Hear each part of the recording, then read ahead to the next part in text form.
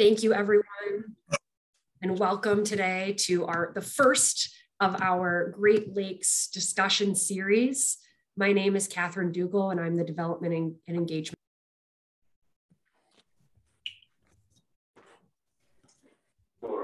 Today, we'll be discussing the Great Lakes Restoration Initiative and more broadly, how the funds should be spent. This event is a part of Bridge Michigan and Circle of Blue's 6-part Great Lakes series, where we'll be discussing important Great Lakes issues every other month. And this project we want to add is funded by the Erb Foundation. So thank you so much. If you're not familiar with Circle of Blue, who's our partner on this project, Circle of Blue is a nonprofit news organization that has dispatched its correspondents, photographers, and videographers across the US and around the world to report on the myriad threats to freshwater supply and quality. You can read their work at circleofblue.org. And if you aren't familiar with us here at Bridge Michigan, we're a nonprofit, nonpartisan statewide news org, and you can read our coverage every day for free online at bridgemi.com. I also want to thank the Bridge members who are with us today and who help support our work. If you're not already a member and would like to become one, you can do so anytime at our website. And our membership director, Amber DeLinde, is also going to drop a link into the chat for you. The schedule for our discussion today is that we'll begin with a conversation between Bridge Michigan environment reporter Kelly House and our two guests, Crystal and Robert. We will then open the discussion to reader questions for our panelists. Throughout the discussion, you can enter your questions into the chat at any time. And if you're calling in today, you can email your questions to us at membership@bridgemi.com.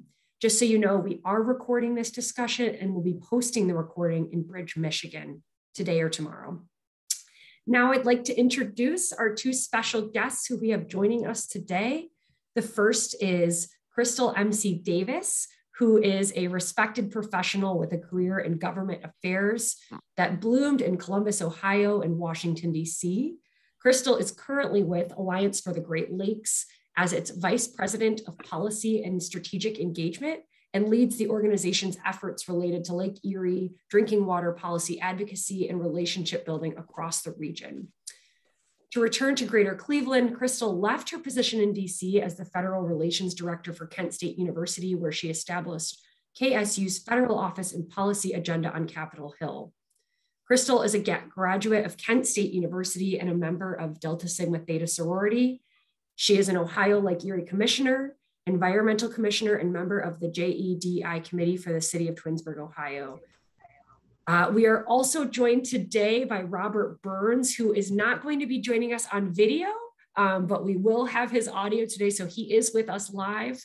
Robert Burns grew up on the Detroit River and spent much of his teenage years hunting, fishing, and exploring the uninhibited islands and shorelines around the lower river. After college, he spent the first part of his career doing project management work for a local marine construction and dredging company, where one of his first jobs was doing navigational dredging on the Rouge River. From this experience, he received a good education to problems caused by industrial discharges, sewer overflows, and the impacts of contaminated sediment on the Rouge. For the last 20 years, Robert has worked for Friends of the Detroit River and serves as the Detroit Riverkeeper. His duties include working on water quality, habitat loss, and contaminated sediment issues, which are currently being addressed under the Detroit River Area of Concerns Remedial Action Plan. He also serves as FDR's technical advisor for the habitat restoration projects that Friends of the Detroit River is currently implementing. Now to pass it over to the woman of the hour, Bridge Michigan environment reporter, Kelly House. Thanks, Catherine. And thanks again to both of you for being here, Crystal and Bob. Before we get started, I just wanted to quickly note for readers, if you're not that familiar with the Restoration Initiative or what we're going to be talking about today, I can direct you to two resources amongst many others that you can probably find. One, an article that I wrote last month that talks about the windfall that we're going to be discussing today. And two, a video from our friends at Detroit Public Television that really explains what the initiative is. So I'm going to drop those in the chat in a moment. But with that, we'll kind of get to the questions. And I just first want to ask each speaker, can you just tell us a little bit about the work you do and how it impacts the Great Lakes and our region's waterways. And let's start with Crystal. Well, good afternoon. Thank you so much for the opportunity to join you today. As Catherine noted, I'm with the Alliance for the Great Lakes and serving as the Vice President of Policy and Strategic Engagement. The Alliance for the Great Lakes, for those who aren't as familiar, is a 51-year-old traditional environmental organization based in Chicago with 6 offices throughout the Great Lakes states. Largely, we work on policy initiatives related to the Great Lakes. It's easiest to talk about our work in 3 categories: aquatic invasive species, addressing agricultural runoff and agriculture and water issues, and then our drinking water work, which covers lead service line replacement, water affordability, and aging water infrastructure. We're also known for a suite of stewardship programs, most prominently our Adopt a Beach program, where we have teams of volunteers that clean up the beach. And so our relationship to GLRI and all of these issues is that we were created to serve and protect the lakes. Bob, we'll kick it over to you. All right, thank you. And thank you again for having me today. I appreciate being here. The Friends of Detroit River is a nonprofit organization that was established in the early 1990s. We primarily work on water quality issues, habitat loss, restoration and protection, public access, and environmental justice issues at a local level around the Detroit River.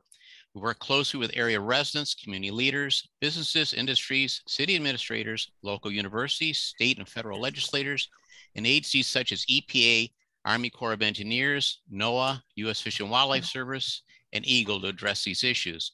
I also serve as Detroit River Keeper, and in this capacity, I have a broader reach working with 8 other Great Lakes Keeper groups around Michigan on such things as petroleum pipeline crossing and spill concerns, Great Lakes water level, periodic flooding and drought issues, and federal and state legislative initiatives.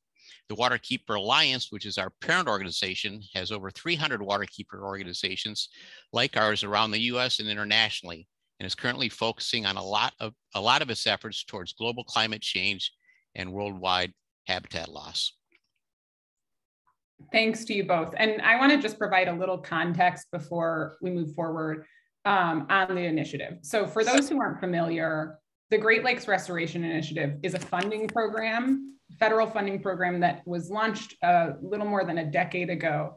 And it funds all sorts of work from cleaning up contaminated sites to battling invasive species, reconnecting floodplains and habitat, and public access to waterways. And one of the big impetus for starting it was that we'd had all these new environmental laws in the 1970s.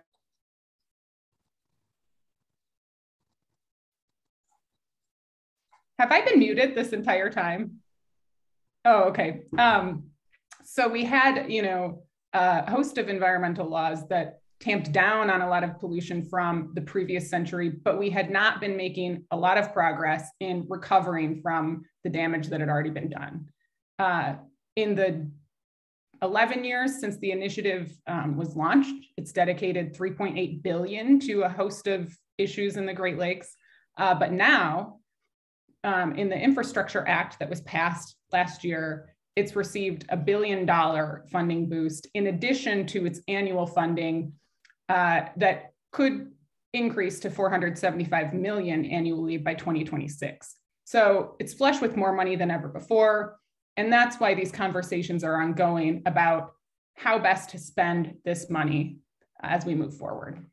So with that context out of the way, can each of you talk about, in the past 11 years of this initiative, how you've seen its impact on Great Lakes and adjacent waterways? And I guess we'll lead with Bob this time. So in 2005, based on work that FDR had been doing to improve the Detroit River, EPA and asked FDR if they'd be willing to take over efforts to oversee the implementation of the Detroit River Remediation Plan for the Detroit River Area of Concern.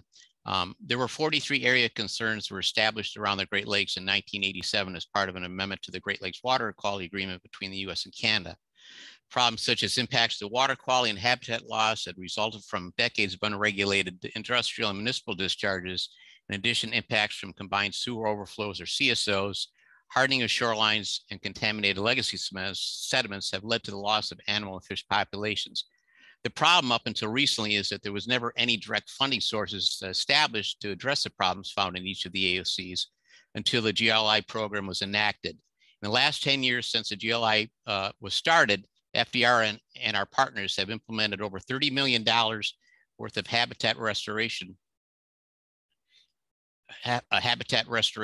projects in the Detroit River, and millions more have been made available to address contaminated sediment remediation. So we've benefited greatly from the GLI process, and really, like I say, the whole AOC process has been remediation process been going on since the early 1990s, but it wasn't really until this last 10 years with the influx of funding from GLR directly to support our work have we really been able to make some real strides forward to address particularly habitat loss.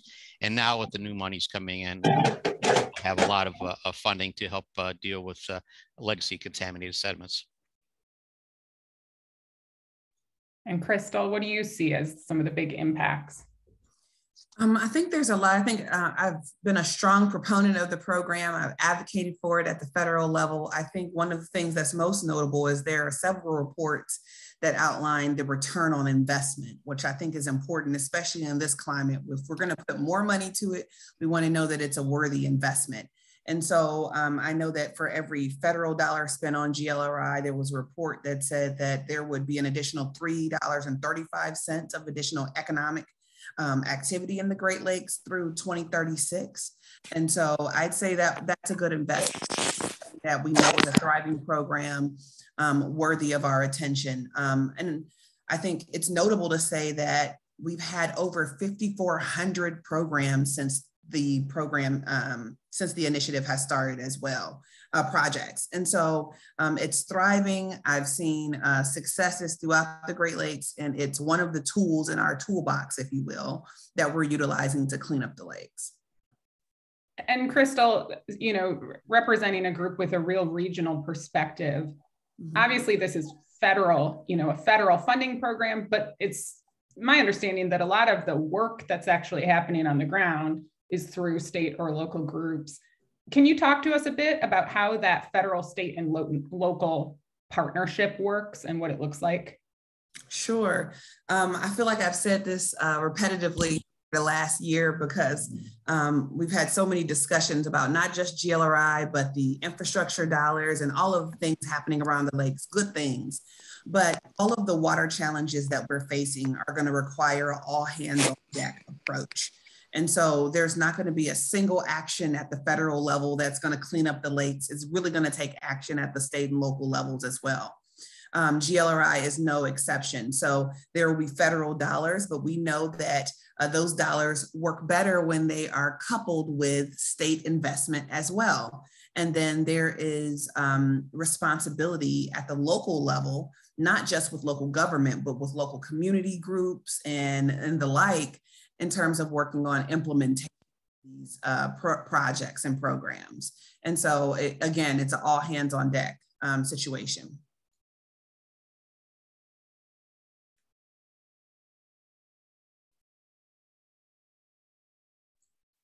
I think you froze for a moment there, or maybe I did. Yeah, I think you froze. Sorry, I think I'm the one who froze for a moment. Yeah, that's okay. Yeah, that's it.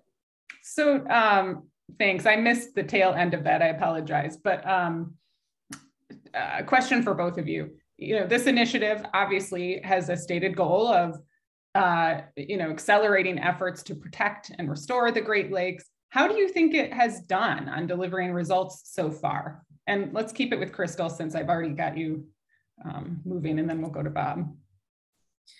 I think that the program has been successful, and that's why it's continued, is getting continued and increased funding. I'm proud of the program and the things that we've been able to achieve through the partnerships created from the funding. I think it's important to again say that it's a tool. It's a major tool, but it's one of the tools in our toolbox that we're using to address our water challenges, and that it's not a silver bullet. And so sometimes we can have lofty expectations for programs, thinking that it was the end all. It was never created to be the silver bullet that cleans everything up. But I think in conjunction with other programs and other funding sources, GLRI is an amazing program.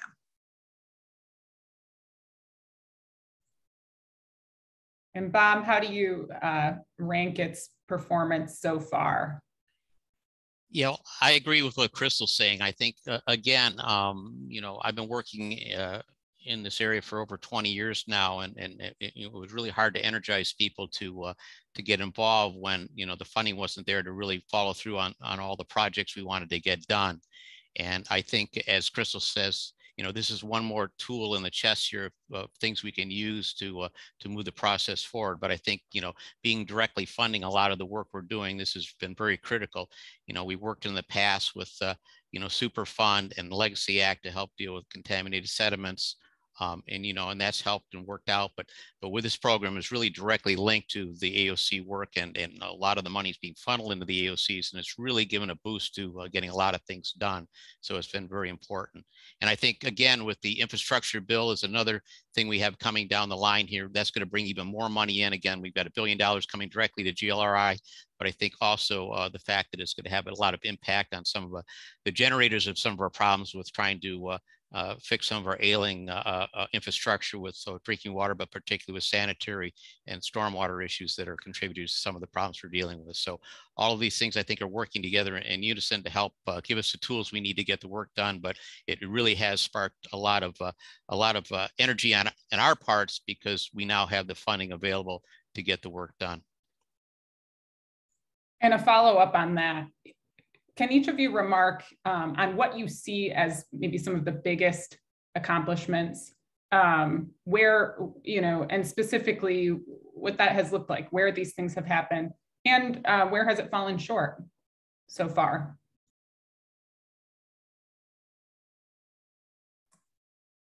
Sure, I'm happy to jump in here. I think just time is relative in this pandemic. I don't know if things happened last month or last year. And so that's part of my struggle here. But when the world was still open a little bit ago, a couple of years ago, we were celebrating in Cleveland, I'm in Cleveland, celebrating the 50th anniversary of the river burning. And I know that's kind of odd to celebrate that, but it was a celebratory moment because we were thinking back about the 50th anniversary of the Earth Day and the Clean Water Act and all of these notable accomplishments that happened in the 70s. And the fact that some of the environmental justice landmark movements happened around that time right there in Cleveland. And the river didn't burn, the Cuyahoga River didn't burn one time. To our recollection, it happened at least 12 times. And so I say GLRI is a program that's noteworthy because we were literally standing on the Cuyahoga River talking about the improvements that have been made with the lake since that time period. And we had people who were there who was there in the 70s and here today and can talk about the improvements that have been made and the investment, the GLRI dollars that have been invested into the lake and how we're seeing the returns on those investments. So I think that's part of the successes that I see that are personal to me living near the Cuyahoga River. I think in terms of areas of potential opportunity and growth, again, I support the program. I feel like I have to keep saying this disclaimer because when you critique something, sometimes people take it as it's a negative thing. No, I think there are opportunities for growth. In the last couple of years, there has been an increased focus on environmental justice, diversity, equity, and inclusion, rightfully so. And there have been lots of grassroots activists who have been beating this drum for years. And I'm happy to see their cries finally come to light. But I'll say that one of the things that I've tried to shine a light on are opportunities to incorporate environmental justice into the Great Lakes Restoration Initiative. And that can happen in a number of different ways, from making sure that there are specific grants that are targeted for minority and underserved and under-resourced communities, to things as simple as revising the language in the request for applications so that everyday citizens can understand it and possibly apply for the funds. And so there's a range of actions that can be taken to make sure that the program and the initiative is serving all of the people that it's supposed to serve. And thank you for that, Crystal. And Bob, I know that there are a few folks in the chat asking, for specifics on what it looks like. And I think you're obviously involved in doing some of the on the ground work here in Michigan and the Detroit River. Can you talk about what that work looks like and how the initiative has played a role? And then just to further complicate the question, beyond the initiative, what are the other big contributors to the Detroit River's revival? Well, I know Crystal is taking kudos for the Cuyahoga burning, but we also celebrated our 50th anniversary of the burning of the Rouge River last year. So, I think there's a lot of similarities. I've worked in the Cuyahoga River, and I worked many years ago there, and as I have in the Rouge and the Detroit River, and like I say, we've really seen quite a turnaround. I look at my experiences on the Detroit River and when I started in the 80s and the water quality and issues. And I, coming from my background was in marine construction and management and things like that. I really didn't have the environmental understanding that I do today. But what I saw and what I learned really set the pace for probably what I'm doing today because of that. And it's just hard to put into words the improvements that I've seen from my earlier experiences. But even when I started working for the Friends of Detroit River 20 years ago and went back up into the Rouge and saw it improved dramatically, but there was still a lot of issues there. But in the last 10 to 15 years since then, those issues have greatly improved. So we see continual processes and improvements that are related to the funding and the work that's being done. But again, coming back to the GLRI, that really, like I say, is really accelerated work. Getting kind of specific on some of the things we're doing. Part of the work we need to do to remove Detroit AOC and delist it or clean it up is doing a number of habitat restoration projects. And we actually have 16 projects that we're working on, and they vary from fish spawning reefs to major habitat restoration work. We've done work on Belle Isle and other parts throughout the Detroit River. We're doing some major projects in the lower Detroit River on some of the state and federally owned properties, the islands, Sugar Island, Southern Island, Stony Island. So those are really are going a long way and helping to improve or replace and protect some of the habitat. We've lost over 95% of the coastal wetlands that used to exist in the Detroit River pre-settlement. We're never going to get back to that, but we're certainly working to get to better than where we are. But the next big swing, and I think this is where the GLI is really going to kick into gear here, particularly with this additional $1 billion is going to be allocated. From what I'm hearing is a lot of that money or a good portion of that is going to help go towards remediating sediment. And we have in the Detroit River, based on just decades and probably over 150 years of relatively unregulated discharges from industrial municipal waste, somewhere between 3 and 5 million cubic yards of sediment that have to be assessed and remediated. So it's going to take a lot of money to do that.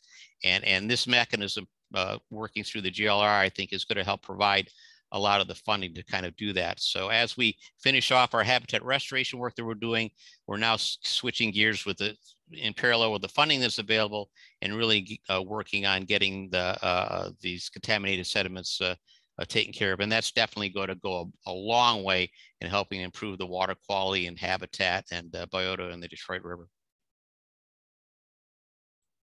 And a question for both of you, but I'm going to start with Crystal because I know that, Bob, your focus is really, more local.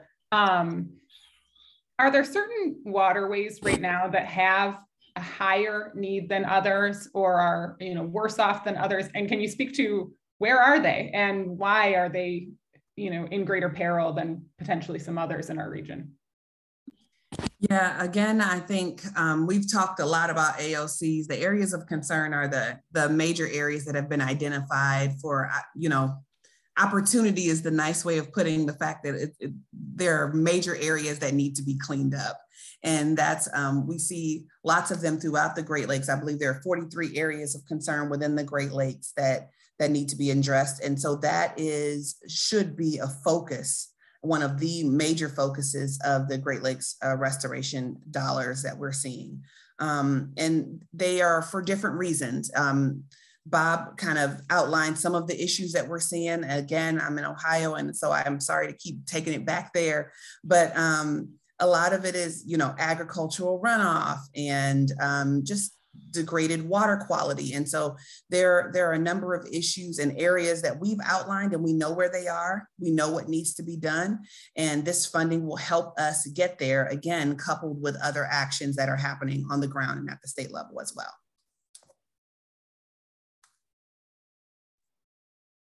And a question for both of you.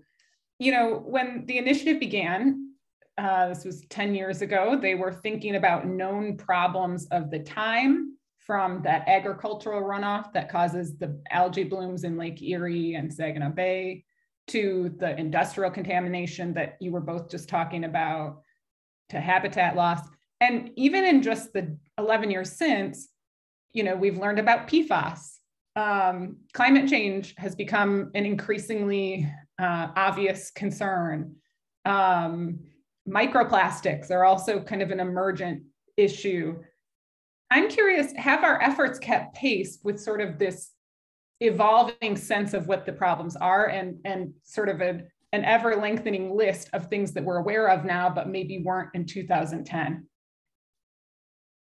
And Bob, do you want to start with that one? Yeah, I could jump in on that. Yeah, you're exactly right. And, we've been at this process for a long time. And when we've put these plans together and the things that needed to be done to clean up the Detroit River, and I can speak specifically for our area of concern, we had no clue of what PFAS was, or pet coke, or microplastics, or the impacts of pharmaceuticals. They weren't known at the time. But I've got to say, and I'll put in a plug for our state Department of Environmental Quality. They've kind of really taken the lead on PFAS, and I can speak specifically here in the Detroit River, because if you're aware that the Huron River really has a problem, and they've done a lot of work on that, and we've had a lot of efforts going into that, so that they've kind of stepped up to kind of move that process forward, to gather the data necessary to find out where the sites are, put in the state wide limits on what they should be, and really kind of taken I think a much broader approach than other states have done. So getting back to the emergence, I think we, as these emerging contaminants and different things come to light, we need to be resilient and flexible enough to kind of figure out what it is, how it's impacting the environment, how we deal with it, and then move and keep moving forward. I think, obviously, there's probably going to be more in the future, and we need to put together some kind of process to do that. But again, I think, the will is there, and the interest is to deal with this, but I think it always comes down to funding. And again, getting back to GLRI and the other funding mechanisms, I think those are very important to keep allowing our local and state agency folks to be able to deal with these things as they pop up. Yeah, I'd agree. I think that the charge is on us to not only use the GLRI as the vehicle to address the priorities, the water challenge priorities that have been outlined back when the program created, it was created, but we know that a number of other emerging issues are going to come up throughout the years. And so we need to create other vehicles to address those issues as well, not just continue to just rely on GLRI alone to handle all of this. So I think that we have to think creatively about how to leverage the dollars.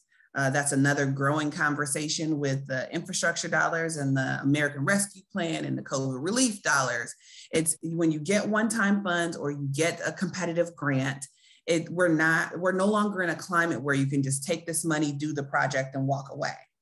We're in a climate where now we're challenged to say, okay, how can I creatively leverage these funds to address this issues and the other connected issues that we know exist? And what I mean with that is we know that there is alignment between the priorities outlined at the federal level with GLRI and a lot of the priorities that we're seeing at the state level and local too. And so how do we take those federal dollars and then have conversations with our states about matching those funds or complementing those funds? And in Ohio, we created the H2, Governor DeWine created the H2 Ohio program, which is aimed at largely addressing agricultural runoff through investment and best management practices. And so again, that's taking those GLRI dollars, we're taking some state investment and then coupling that with some local investment as well to really attack these issues. That's the only way that we're going to be able to put a sizable dent in the issues that we're dealing with. And you just touched on a topic I wanted to ask about. You're based in Cleveland, right? So, right on the shores of Lake Erie. We all know that the Great Lakes are connected, and that's downstream from Michigan. So what we do here affects that lake, and that lake touches part of our state. How effectively have we been using the initiative dollars there? And, one thing that we're aware of is that those algae blooms every summer have persisted despite a lot of effort over a long time. What needs to change? A lot needs to change. I think that, again, it's a contiguous body of water. And so what happens in Ohio impacts Michigan and the like. And so again, it's, especially speaking from a regional organization, it's imperative that we have these conversations beyond our state lines. I think that we have used the money the right way, in the right ways, but where there is, again, opportunity is having more interstate conversations. And so when the governors can come together and make sizable commitments to addressing these issues with definitive plans and a roadmap for how we can address these issues together collaboratively and create that larger impact, I think that is an area of opportunity. And so I think that we have extra tools in the toolbox that we can use if we collaborated a little bit more. Part of it is what we're doing in a nonprofit community right now is sharing ideas.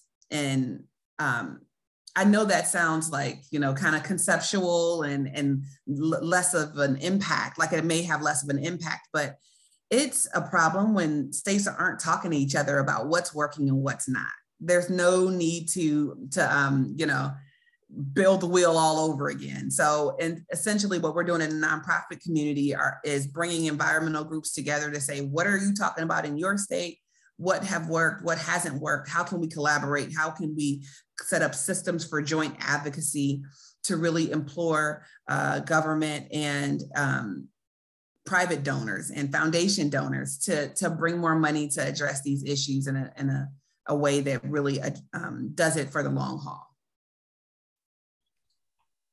And for both of you, we were just discussing sort of new issues that have emerged since 2010 when this funding program first began. Are there any priorities that aren't currently part of the equation here, part of what's funded by the initiative that you think should be?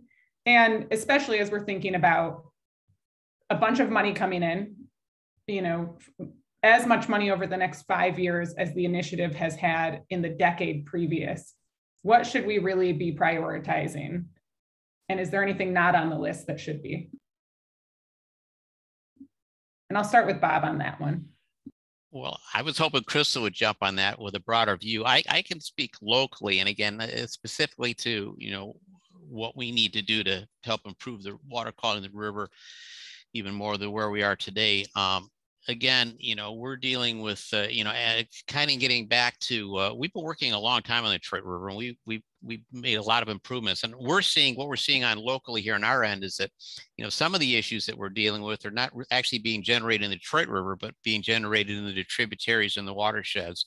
And I think, that's stormwater related and certain sanitary type situations and land use.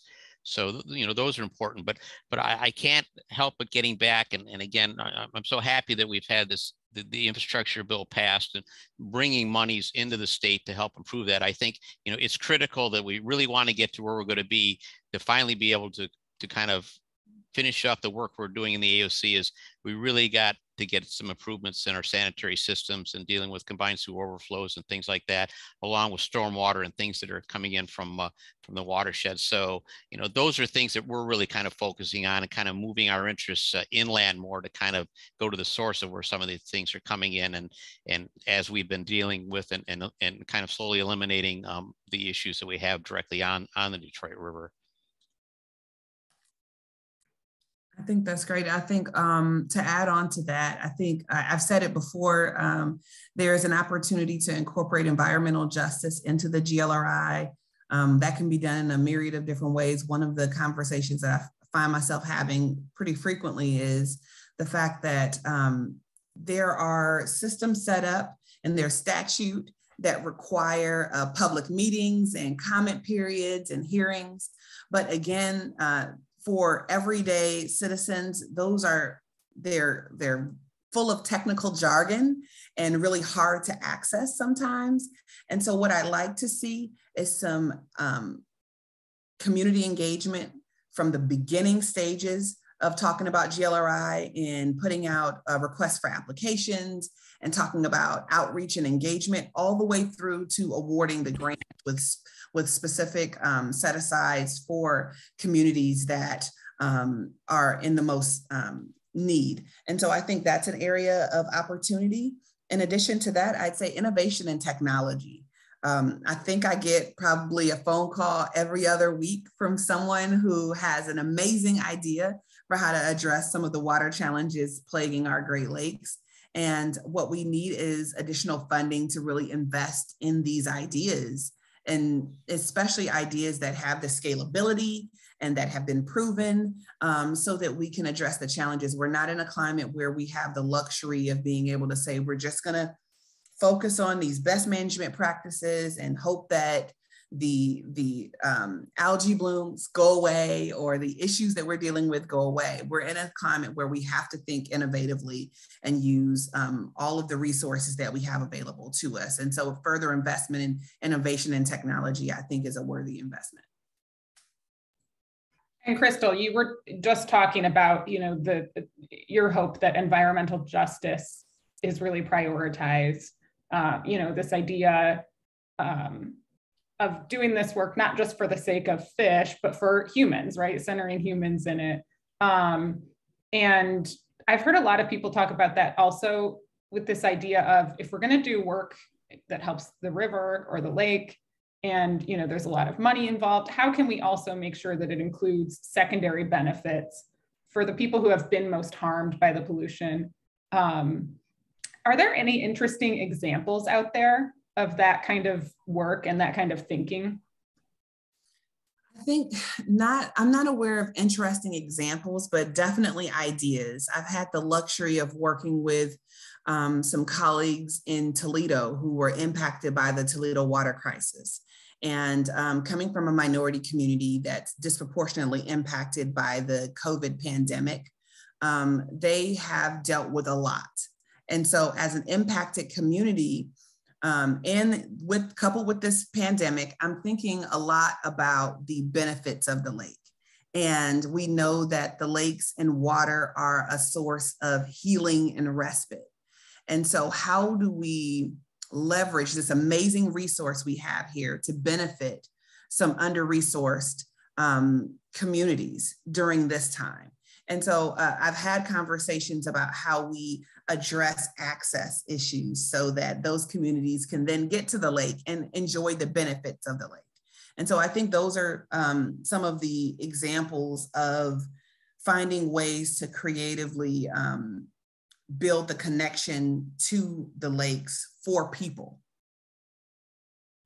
Yeah, I could add to that, Crystal. I think you've got a good point there. And I know in the Detroit area, and part of the work that we're doing through the Friends of Detroit River and also through the AOC work is exactly that. I mean, again, I was alluding to going up into the watershed and dealing with situations or issues that are being generated there. There are a lot of areas, in the Detroit area, certainly Southwest Detroit and E-course and some of the areas around the more industrial parts of the river and the watershed, where a lot of these communities exist, and that we're really trying to reach out and work in those areas to try to deal with those situations, because again, those are impacting areas of the Detroit River. But that connection that you're talking about, bringing those people out to the river, there's so much work that's been going on, particularly up in Detroit, with the work that's being done with the Detroit Riverfront Conservancy and taking some of these old industrial properties and creating parks and avenues for people to come out and see the river and appreciate it. To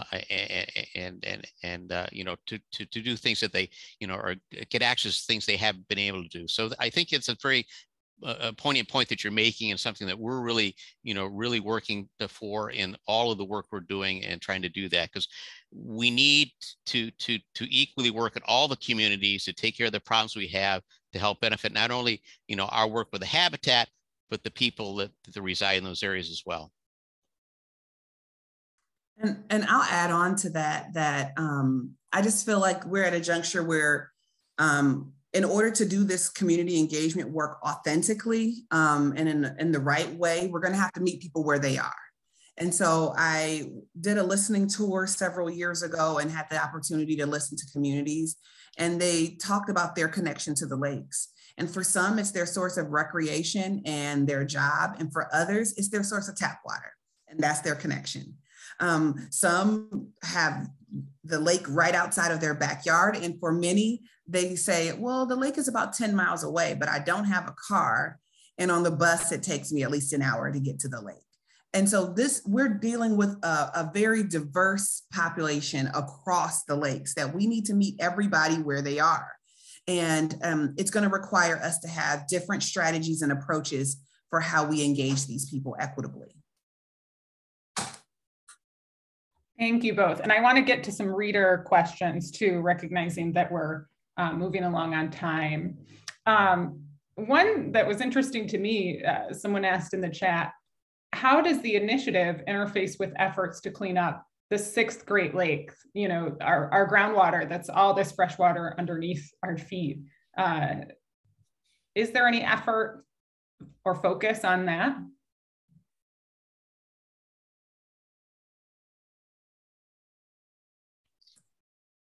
Not to my knowledge. I'm less versed on the intersection between GLRI and groundwater. Again, I'm mostly working at the state level, and so I'm not as privy to that connection. I could just say for the work that we're doing in the Detroit River area, and again, groundwater, most people get their water from the Detroit River, and there's few that do that, but definitely groundwater issues along the shoreline and in some of these industrial brownfield areas that are being remediated that have contributed to some of the contaminants we have in the river are certainly being looked at and addressing those. So at least in the local groundwater that's associated with the Detroit River is something that's high on the radar whenever we're doing assessments on any of the properties that we're working to remediate. I can't speak farther than that on the state level, because we certainly have areas around the Great Lakes where groundwater is extremely important, and certainly concerns about what groundwater withdrawals and cross-contamination from surface activities, but that's kind of out of my realm. Another viewer is asking a question. What is the legal mandate of communities that are on Great Lakes areas of concern and have benefited from cleanup and continued public access to maintain that public access, as opposed to maybe this threat of developers capitalizing on the cleaned up lakeshore? I'm curious if you're seeing any of that type of thing going on. I think it was Crystal, you provided the stat that for every $1 spent on restoration, there's this economic benefit. Who's getting that? And is there any sort of obligation to, protect access to these places when the cleanup creates an economic opportunity that people may want to jump on? I'm not sure, but I think that's worthy of conversation. A lot of times when we talk about accountability, we talk about accountability with government. and making sure that they are spending the dollars the right way and equitably. But I think that it really begs the question about whether we should be holding people that are around cleaned up areas accountable to keep it clean too. So I think it's worthy of a conversation for sure.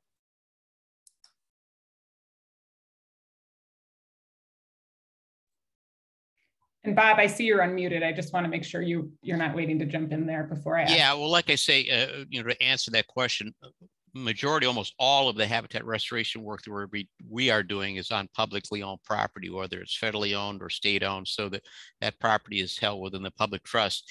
And a lot of the sediment remediation work that's being done in the Detroit River is on public land as well. It's waters of the Great Lakes. So there's very little that we're doing that's actually connected to privately owned properties. But in anywhere that we do, because we do have one project that's on some private property, but conservation easements and things like that to hold these habitat restoration portions of it in perpetuity are in place, and being that they're in a wetland area that's be very hard to develop down the road anyway. So again, a lot of the work being done is in publicly held trust. Another reader or viewer, excuse me, can you tell I'm used to writing stories instead of sitting in front of a camera? Another reader mentions, Lake Erie was declared dead 30 years ago and recovered through policy action, but now it's facing this algae bloom, the toxic algae bloom problem that we've mentioned a few times here. They say we can restore bodies of water with these investments, but what are 2 or 3 policy actions needed to make sure we don't backslide? Can both of you address that? Crystal, I'm going to let you tackle that one. You're the policy person. Let's see. So policy actions to make sure we don't backslide in terms of our progress on Lake Erie. Is that the question? They mentioned Lake Erie specifically, but I'm not sure if they were, more broadly. Yeah. So I think there are a number of things. I think there has to be some accountability for the investments being made. Again, accountability keeps coming up. If we're putting money into programs and we can't clearly articulate the return on investment over years, then we need to reevaluate whether we need to continue to put money into those programs. In terms of policies, I think that a lot of people will consider it a bad word when we talk about regulation, but I think that we have to think beyond just voluntary measures to address the phosphorus going into the lakes. And so we know that voluntary measures alone won't work, and so won't work in a way that really addresses the issue for the long haul. And so that's a conversation that needs to happen. In terms of policy, we need to talk about additional investment at the state levels that last multi-years. I think we've been in a cycle where we're super excited about, the investments that are being made, but that's only until the next budget year when we all have to storm the Capitol and the State House. Now, I don't like to say storm the Capitol because that's not what I'm about, but we all have to go to the Congress and go to the state houses and ask for additional investment. And I don't think that if we've made the case and we told the stories, we shouldn't have to continue to outline why this is a great benefit for all of the legislative districts across the state. And so I think those are additional investment, and community outreach and engagement is another area where I think that in terms of policy opportunities is something that I'm really stressing. We are not equitably, I don't know of places that are equitably and long-term engaging communities in policy conversations the way they should be. And I think that needs to happen. We need to have people from every part of the state, every part every geographic area, every race, every socioeconomics, part of the socioeconomics inside of these conversations to talk about the impacts of the potential policies that we're discussing. Too many meetings, and I speak from experience, too many meetings that I go into, I'm the only person that looks like me. And that's a lot of labor and a lot of pressure. And I think that we need to be equitably engaging others in this conversation.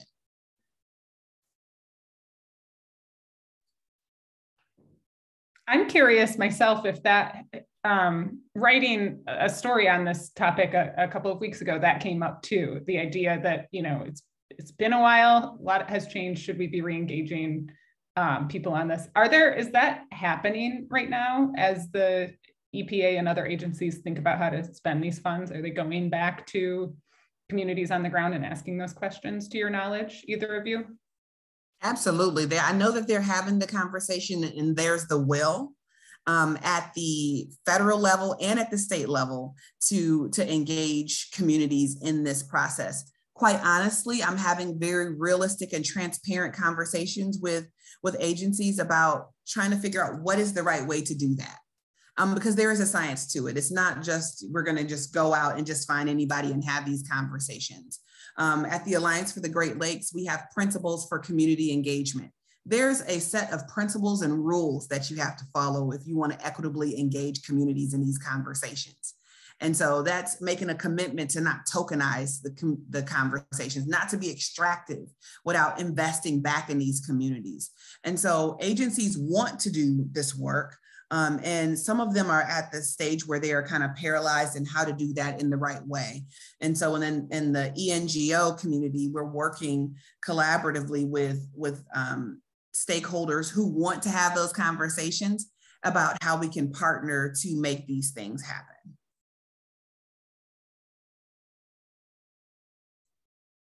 Another member of the audience has asked about shoreline erosion. And obviously we are just coming down from record high Great Lakes water levels that did a lot of damage and caused a lot of concern over the past couple of years.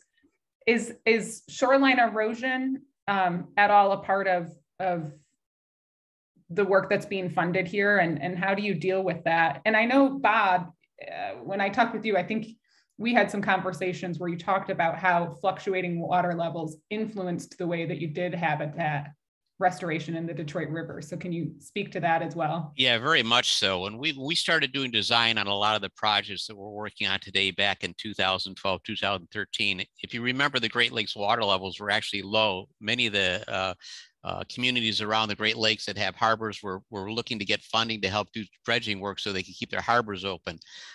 You go a few years in advance on that. We started doing our projects in 2018, and the water levels started coming up. And by 2020, the water levels in the lower Detroit River reached the highest they ever have been on record. And NOAA and the Army Corps of Engineers have been monitoring water levels for well over 100 years. So it created a lot of issues, and certainly there was shoreline flooding and erosion, but even within our projects, we had to do some major on-the-fly redesigns to increase the size and some of the work of scope that we did to help protect areas that weren't impacted, at the time when we were designing them. So, and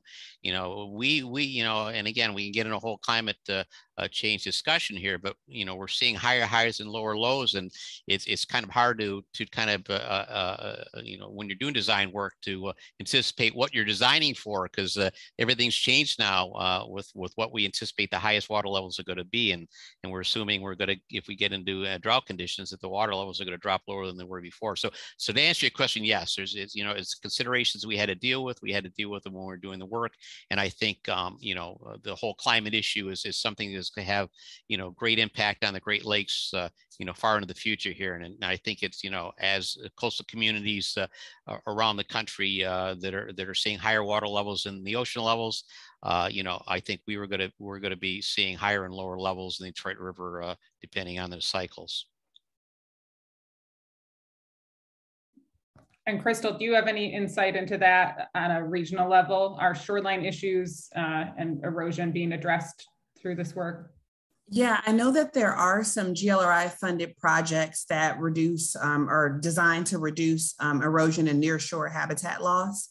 I'm aware of the Army Corps of Engineers working with the Chicago District conducting a pilot project in Illinois Beach State Park in Zion, Illinois. And so I think that it's part of the conversation, and there is funding that is going towards those efforts.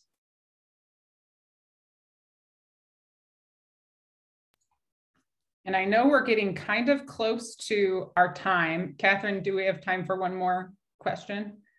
I'm just curious, if you had to identify this, what would each of you make your top priority for the next few years, given that we have this funding boost?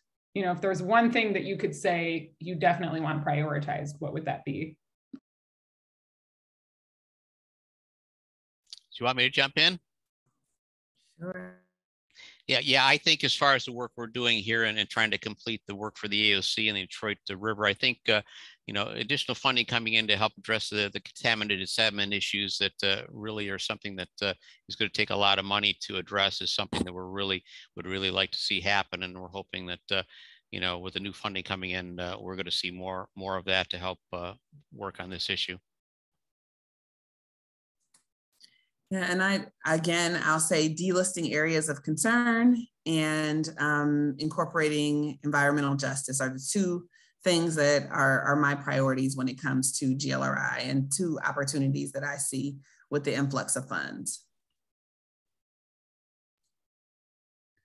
Thanks to you both. And I'm hesitant to ask more because I know we are coming up on the hour and I want to be respectful of folks' time. We had a lot of questions we didn't get to. So to those whose questions we didn't get to, I apologize. There were a lot of good ones. And I will kick it to Catherine. Well, thank you, Kelly. Thank you, Crystal. Thank you, Robert, for your great insights on this. Like Kelly said, I know we had a lot of great questions about this. That bodes well for the rest of our series, because I know that we're going to have some great conversations regarding a lot of these topics coming up throughout the year. As a reminder, this is a series. So our partner in this series is Circle of Blue. Thank you. We also want to give a very special thank you today to our funders for this 6-part Great Lakes series, the Fred A. and Barbara M. Erb Family Foundation. Thank you very much. Thank you everyone who participated today.